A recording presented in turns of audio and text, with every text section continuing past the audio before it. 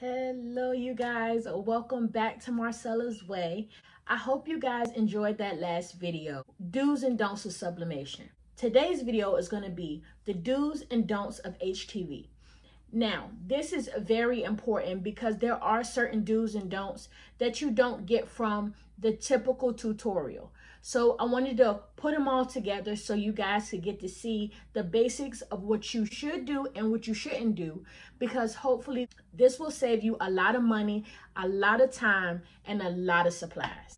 The first one is a do not. Do not heat press self-adhesive vinyl, okay? Self-adhesive vinyl or removable vinyl. They are not meant to be heat pressed. So you want to make sure that when you are buying vinyl, that your vinyl says HTV, which stands for heat transfer vinyl. So make sure that when you are on Amazon or you are in craft stores that you are looking for those three letters, HTV. The next one is a do. Make sure that you are checking your heat settings before you press. Make sure that you aren't pressing things too hot or too long. You know, different vinyls have different settings. Different companies have different settings. So make sure that you are following the heat settings on the different vinyls that you're buying. This one is a do not. Do not layer HTV without some type of protection in between the layers. This is a heat resistant sheet, and you want to make sure that in between presses, so if you lay down one color, then you put this, then you lay down another color, then you put that.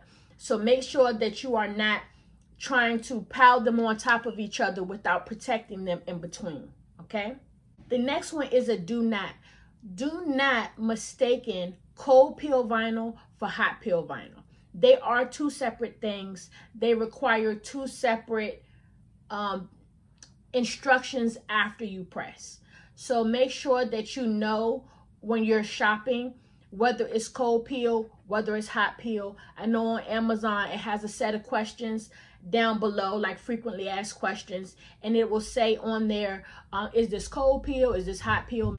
This one is a do not also. Do not use a chemical to remove vinyl that will leave a smell on the garment.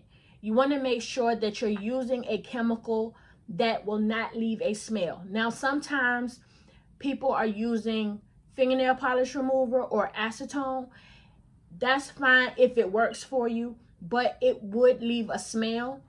Now, this chemical that I use right here is called VLR, and it is a strong chemical because it removes vinyl extremely well, but it does not leave a smell at all. There is no, you would never know that you used it. I don't know how the heck that happens, but when using this, it works really well and it does not leave a smell. So this video is how to remove vinyl, and I show you how I use VLR and how I can get my vinyl off without a residue. So check that out.